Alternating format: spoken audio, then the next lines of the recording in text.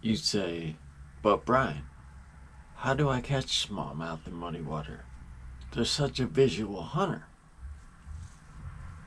Yes, they are, but they still gotta eat.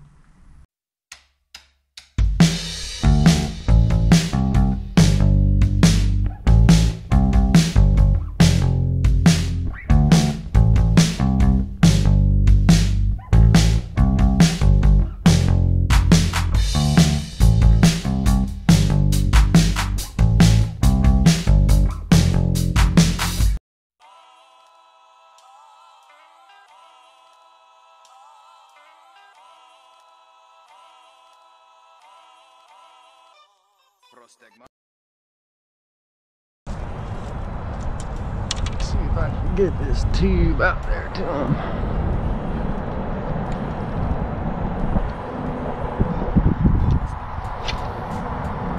Ooh, nope.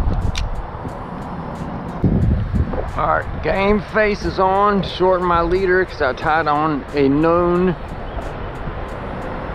This is an 1/8 ounce swim bait head with a 90-degree line tie, but it's a ball head jig, so you can use it as a tube jig as well. And they're about to be taken in water, so it's not where I wanted to go with that. Last bait change I got time to make. I put on a little Bass Pro Shops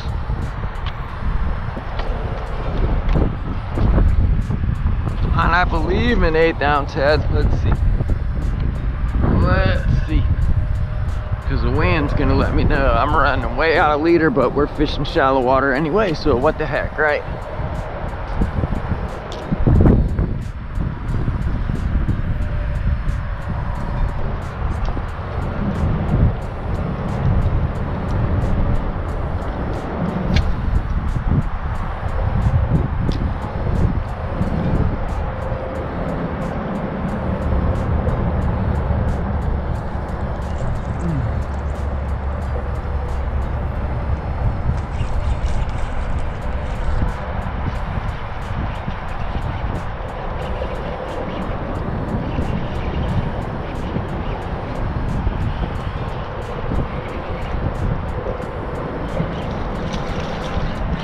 All right, look at that. Perseverance playing off. Hey, hey, buddy. First fish on this rod. So thank you, my friend. Thank you, my friend. Man, you are healthy, man. That's supposed to be a medium heavy. Yeah. That's supposed to be a medium heavy, pretty girl.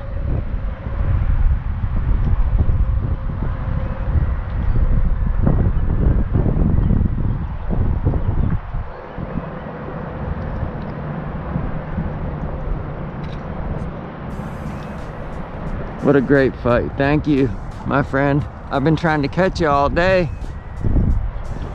That was one of the best fights from a, 1 pounder ever.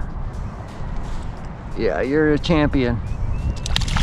All right, all right. Yeah. You guys, that's my fourth tube color. Fourth tube since we got here. Last one made it count, even in the wind, with an 1/8 ounce, 1/8 of an ounce. And look, that dude almost bent me out, man. So it's like, wow, these fish are so healthy, you guys. It's unreal, man. All right, folks.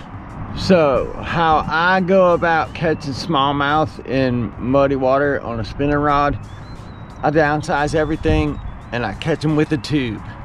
That's how I catch them, man. Throw dark colors in the morning like black with blue fleck or black with red fleck, and throw white later in the afternoon up till evening. So a tube works in muddy water. Sorry for the wind noise, folks, but that goes to show you that if you stay and make adjustments instead of just quitting after 2 bait changes that didn't work, then if you stay and try to experiment with different weights and different colors and different, just, you know, presentations without overfilling the bag. That's all I bring anymore, is that the backpack is too much. And you know, we ended up catching a good one. That's probably that same fish that bent me out this morning, so I'm glad I got to get my revenge. But anyways, folks, just don't give up after the first couple attempts at whatever technique you're throwing.